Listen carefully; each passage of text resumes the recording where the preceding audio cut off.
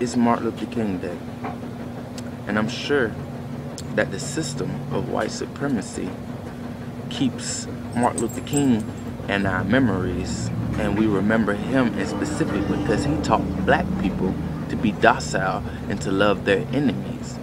Now, from the perspective of a white supremacist, that's an awesome enemy.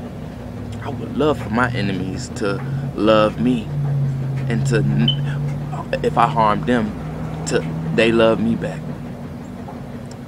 That's a slave mentality. That's a mentality to keep us in a system of oppression.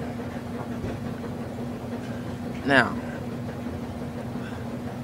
the teachings of Malcolm X, he was teaching us to be strong and to, if they harm us, we harm them back. And he was called an extremist. How is that extreme?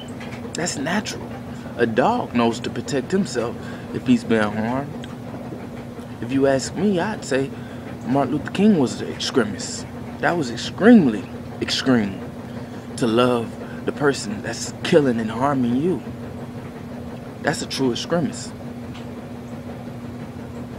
We should be celebrating Malcolm X Day, but they don't want us to have that kind of mentality. Too many black people start standing up.